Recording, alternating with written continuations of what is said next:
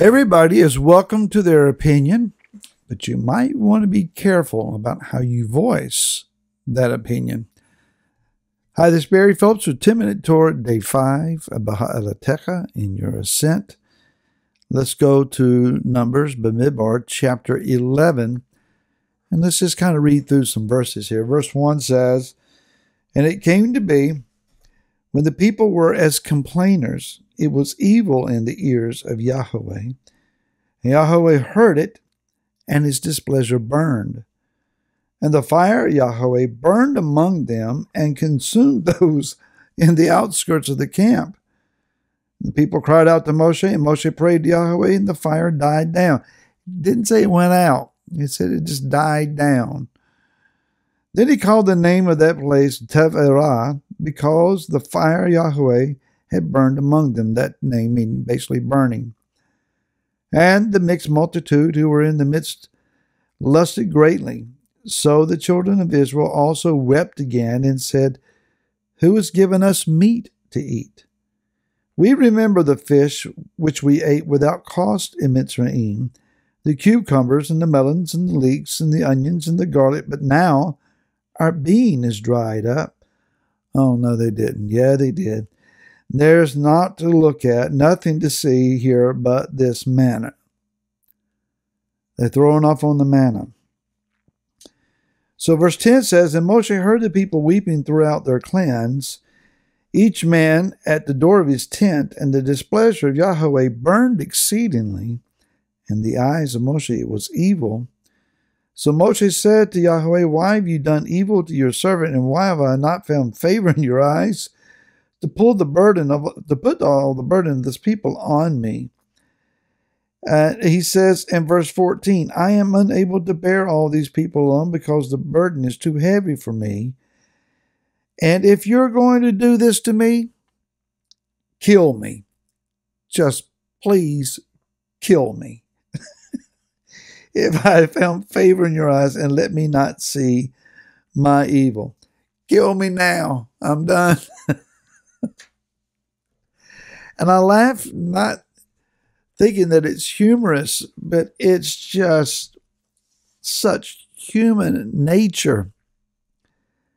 For all of the thousands of years that have gone by since this time, man has not changed 1 square inch, not a bit. We are exactly the same.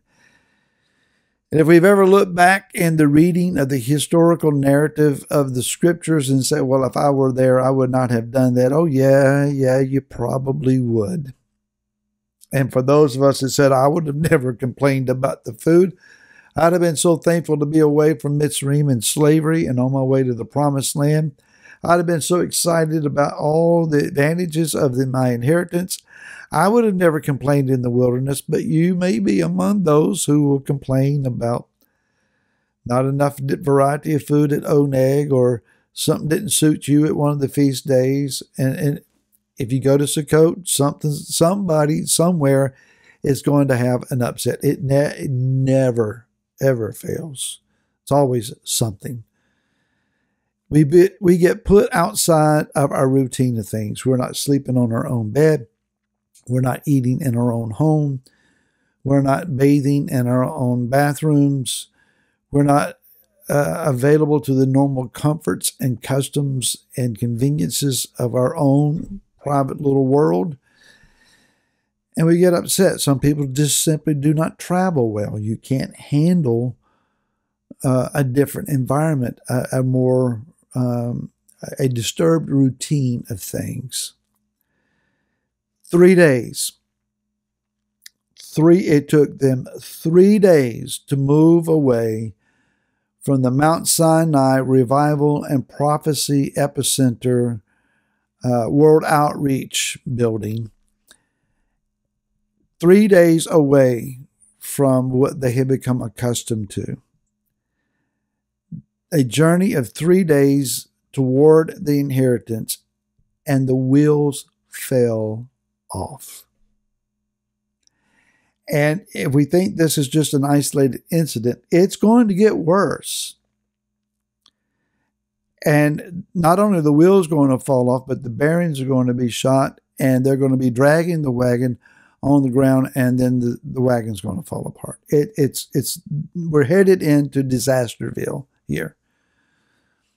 That doesn't sound real entertaining or promising, but the reality is we have a great propensity, if I can say the word, to shoot ourselves in the foot, to blow a hole in the bottom of our boat, and then complain about having to bail water.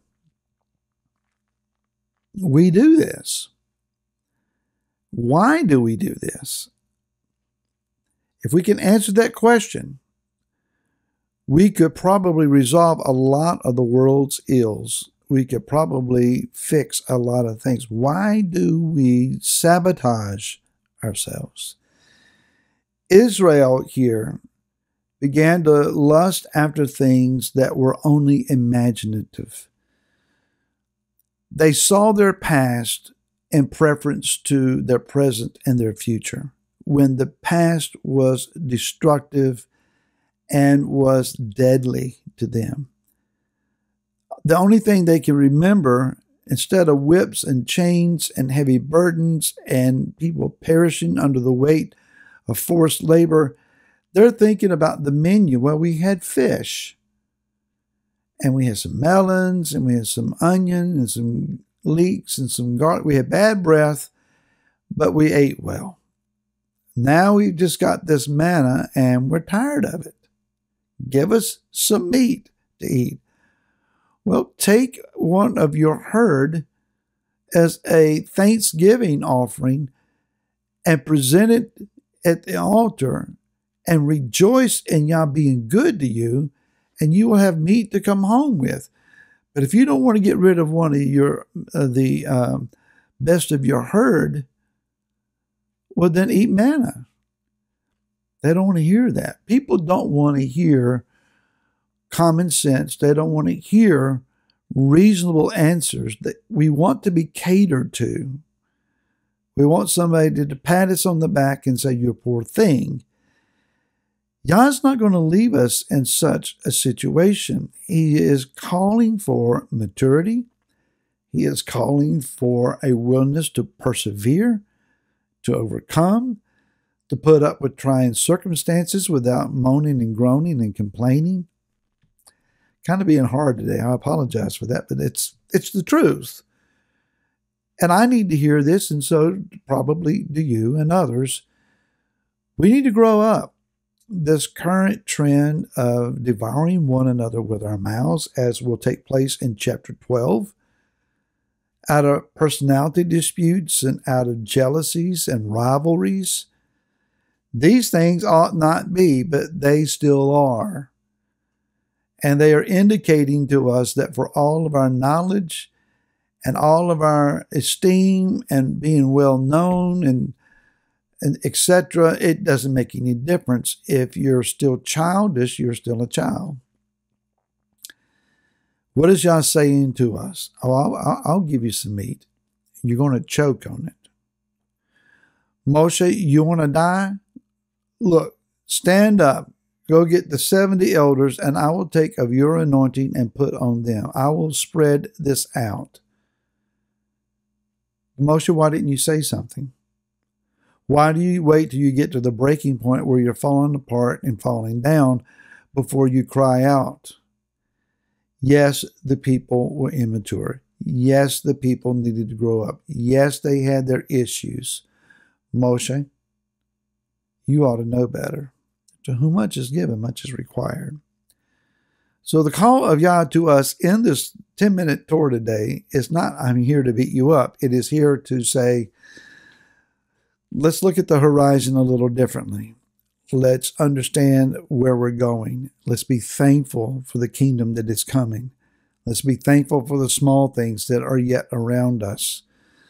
Let us forget the pleasurable version of our past and be focused on the one who has set us free. Shabbat Shalom.